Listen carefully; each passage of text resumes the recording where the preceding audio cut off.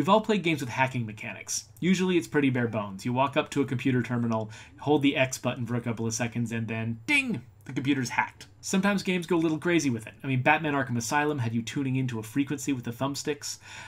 BioShock had you playing Pipe Dream in order to rewire terminals.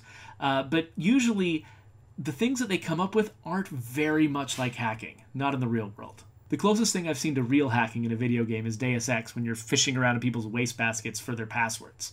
But that's more like social engineering and not really like hacking. You think of hacking as the programming side of the experience. But there are a couple of new indie games that have really done a good job of trying to recreate the hacking experience.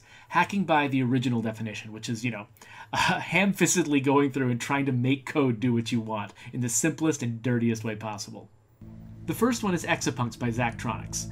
You play a hacker who's got some kind of horrible disease, you're trapped in your apartment, and you can only get the medication that you need by performing these hacking jobs for a rogue AI.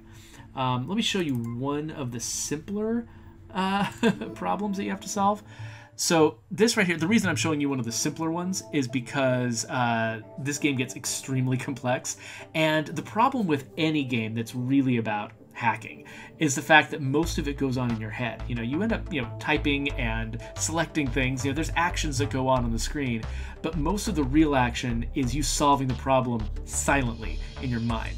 I was thinking of trying to stream this game, but there was just no way to make it interesting. I mean, most of it would just be me sitting there staring at the screen, poring over these problems, trying to solve them. But the way this works, basically, is you've got these little guys called X's. They look like robots. I think they're supposed to be like little, drone programs that are infiltrating these networks for you. You send them into an enemy network. Not really an enemy. Usually it's an innocent network that you're messing with. You're sending it in to perform some job. And the layout of this system could change, and you have to set it up so that no matter what situation they encounter, your X's are able to get the job done. So in this case, my job is to come into this area, find this file, and remove the word peanuts from it, wherever the word peanuts occurs. The story is that this is a snack factory, and as a practical joke, the AI wants to remove all of the peanuts from their snack bars. So you can see here, if I look at file number 237, it's got peanuts here in the second position. But that's only in this iteration of it. The word peanuts can actually appear anywhere in the recipe, and so what I have to do is come up with a program that will send this little guy in here to grab this, find the word peanuts, and remove the word peanuts. So you can see the solution I've already got here. He said it starts with grab 300, so he grabs 300, file 300 here, which only contains the word peanuts. He copies the contents of that file into his memory. Then he wipes the file, then he does link 800 twice. Link 800 means he jumps across the little gap here that's labeled 800. So he jumps twice. Now he's sitting here with file 237. So he grabs file 237, and we start a loop here. He tests to see if the first item in the file matches what he's got in his memory. And if it does not match, then he tests the next one, and the next one, and the next one, until it finds one that matches. When he finds one that matches, he backs up a step to where he found it, voids it, removes that entry from the file, and stops.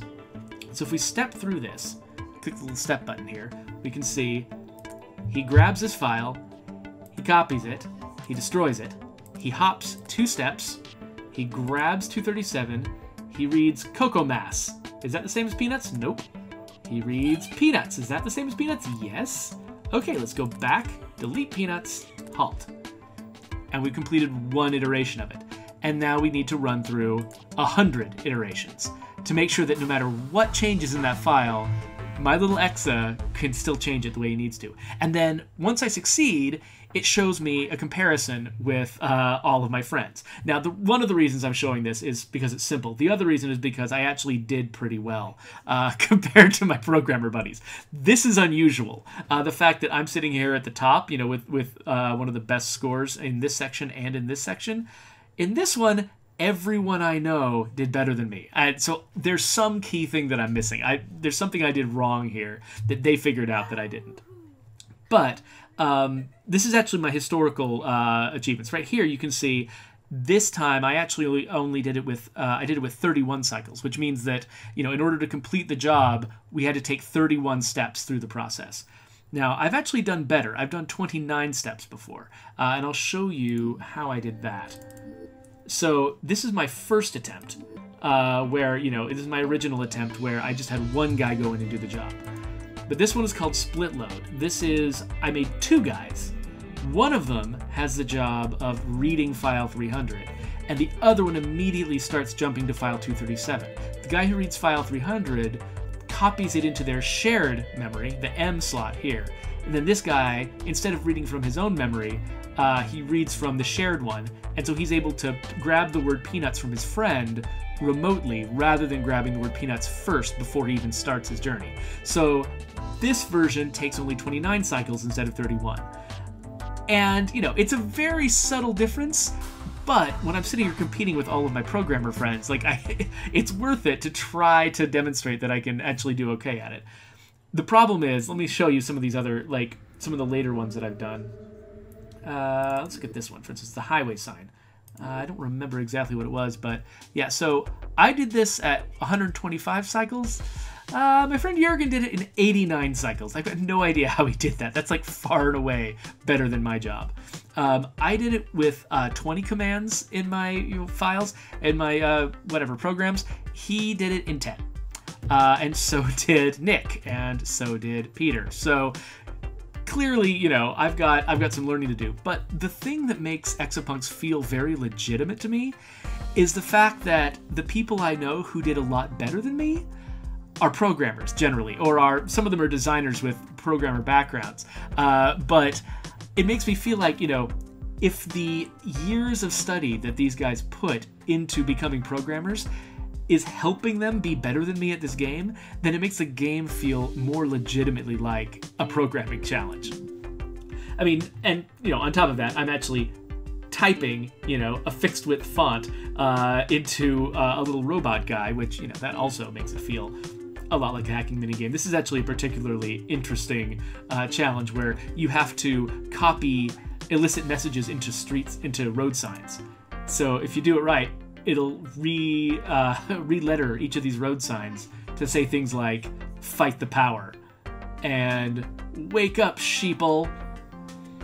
And this whole thing, like, you're not just typing these things in, you have to automate a robot so that no matter what file you give it with what message, he can go in there and you know, and apply it wherever it needs to be applied. So it's kind of fun. It's like, instead of solving problems, you're creating entities that can solve problems, which is really, you know, a lot of what programming is about. So there you go. Miserably bad behind everybody else in the world. No idea what I'm doing. But that's one of the fun things about Zachtronics games, is that they're built around these leaderboards where, you know, you can share your results with your friends, you can see what they did, or at least you can see how they did, and you can compare yourself against them and figure out where you need to improve. One game that actually avoids that a little bit is 7 Billion Humans by the Tomorrow Corporation. Now, 7 Billion Humans is actually a lot like Exapunks. They're both about programming little guys to do what you want. In this case, let me grab this one here. You've got these little humans that are doing the last jobs that are left in a completely robot-controlled economy, which is made-up jobs by robots who really don't have an idea of what humans like to do. So they're having humans move around pieces of data, which is what robots like to do. But the difference between this and Exapunks is that in Exapunks, you can actually program each of your X's separately to do their own little job. Whereas in this case, you have to write one program that tells all of the guys what to do. So this is a really good example of this.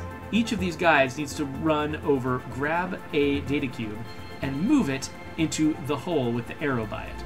The problem is, for some of them, it's to the left, and for others of them, it's to the right. And if you run them the wrong direction, they'll just fall to their death. So you have to write a program that checks to see which side of them their data cube is on.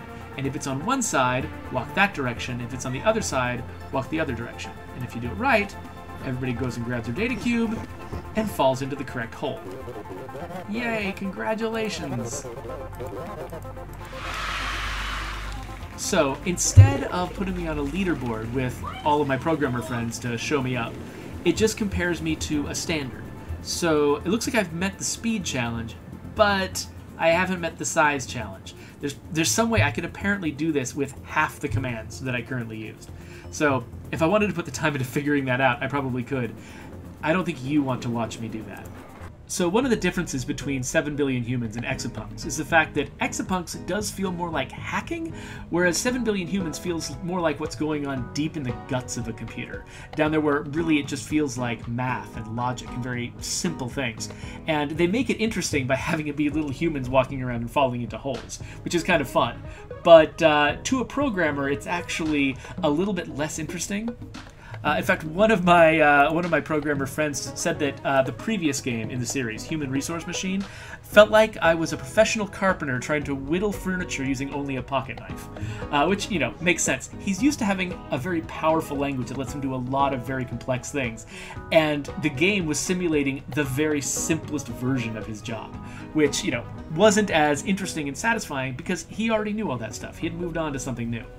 For me, though, because programming is all new and wonderful and exciting, because I'm not a programmer as my day job, this is actually more my speed. It actually, you know, it doesn't take advantage of a lot of the tips and tricks and skills that programmers have built up over the course of their careers, and it just really boils it down to elementary stuff that someone who's brand new to the field, you know, can enjoy solving. So I'm thinking of calling this video Exapunks versus 7 Billion Humans, but it's really not a competition for me. I'm glad both of these games exist. You know, I think that Exapunks feels a lot more like hacking, whereas 7 Billion Humans feels more like inventing a computer. But, you know, both of those expand my mind in new directions that really not a lot of other games even try to do. The thing that I'm actually looking forward to is someday in the future, when somebody comes up with an immersive sim where the hacking mechanic is not just holding X in order to hack, or searching through a wastebasket, or playing a pipe dream minigame, but actually doing something like Exapunks or like Human Resource Machine, which really does feel like programming. Because I can imagine that in such a game, you know, the early people who beat the game would be the combat enthusiasts and the stealth enthusiasts and the people who like to, you know, play the conversation game, whatever that looks like. But I can imagine that towards the end of the game's life cycle, the real masters of the game are going to be the hackers, are going to be the people who figure out how to do things with the game that the developers never even imagined. You know, because that's kind of what hacking is all about. It's about taking something that somebody else created and then doing things with it that they never imagined. So this video is a little different from the ones I usually make, but if you like this format, please let me know in the comments, and then I'll just stare at you into your soul.